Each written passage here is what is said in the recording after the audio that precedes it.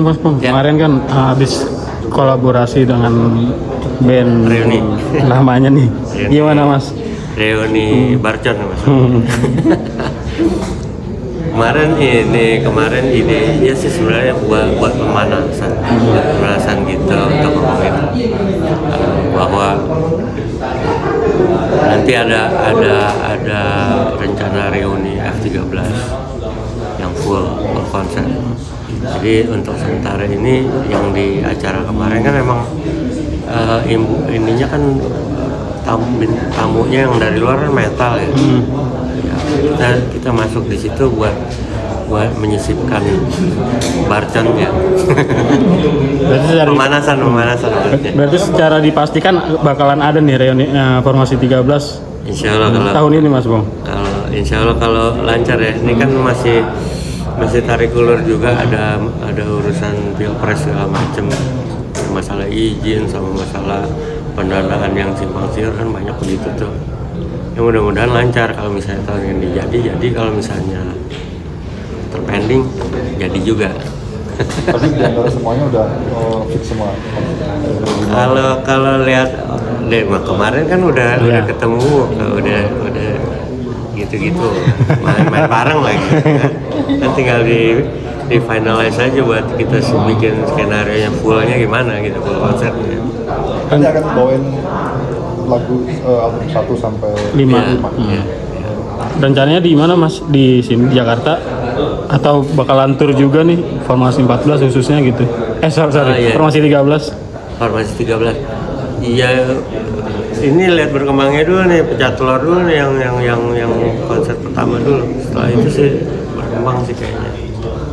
Ya maksudnya the last season lah ya buat ini kita. Apa yang membuat akhirnya BIP dan Kakak dan Bim sebenarnya udah lama, cuman belum deal aja sih. Apa sih Bang yang bikin lama Bang? Hah? Apa sih yang bikin lama? Ya banyak sih yang bikin. Kalau ada yang komentar kemarin tuh di belakang panggung main penuh drama. Salah sinetron sebenarnya. Nggak gitu juga sebenarnya, ngomongin yang dapat momentum yang klop sih sebenarnya untuk itu. Kayak nggak klop waktu itu nggak bisa, waktu ini masalah konflik mungkin juga di pojokin masalah konflik politik beberapa tahun lalu lah gitu, sampai disangka ikut berpolitik apa gitu kan. Satu apa dua gue nomor 3 gue. Kalau sekarang 1, 2, 3 gue nomor 4 sekarang. So gue nggak berpolitik. Apa ini menjadi salah satu alasan kalian buat mengajak nostalgia anak-anak yang 90-an? Intinya requestnya emang dari anak 90-an, mereka ini banget sih. Banyak. Bucin banget gitu. Ya maksudnya itu rasa rindu lah sama memori itu juga. Kita juga sebenarnya nggak nutup juga untuk ngomongin pembicaraan panjang dari memori yang mereka punya kan. Itu kan sebenarnya kan kalau buat gue sih itu archive data dari memori itu, sejarahnya kita tuh ada di memorinya dia gitu. Nah kita emang sebenarnya dari situ gue juga pengen ngangkat cerita itu juga nanti lah setelah ini dulu, momentumnya dulu. Berarti setelah yang ini dulu nih, yang selesai dulu ini buat gue beban moral sih sebenarnya kalau ini nggak selesai, belum dilaksanain. Waktu kok band Dewa aja udah gigi, Dewa udah Reuni, Slanknya belum gitu, sampai Guns N' Roses segala macam yang gitu, masa Slanknya belum gitu. kayak dikejar utang sih sebenarnya.